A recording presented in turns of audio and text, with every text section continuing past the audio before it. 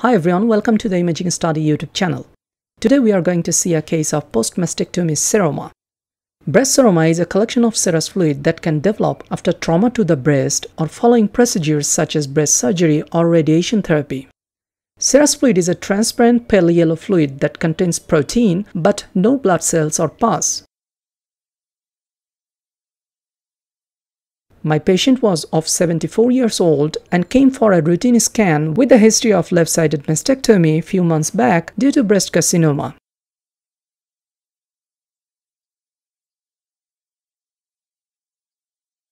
On ultrasound, no mammary tissue is noted on left breast area. Mild localized collection is seen below the subcutaneous layer beneath the scar. No obvious enlarged lymph nodes are noted within the both axillary regions and in surrounding areas. The underlying muscles appear normal.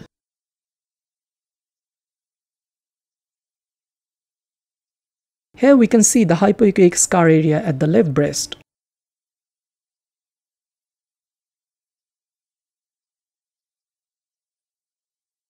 No definite mammary layer is seen.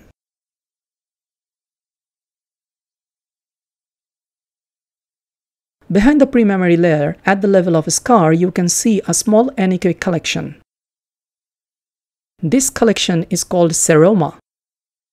It is commonly found in post-mastectomy patients. No increase in surrounding vascularity is noted, which excludes the chance of active inflammation.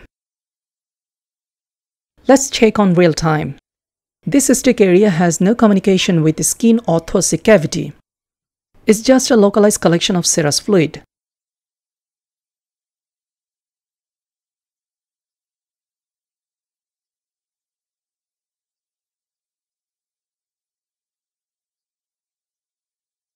Amount is very small, less than millimeter, making it clinically insignificant.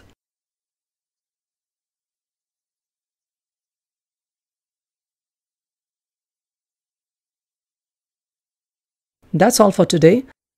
Thank you for watching. See you on the next one. Have a nice day.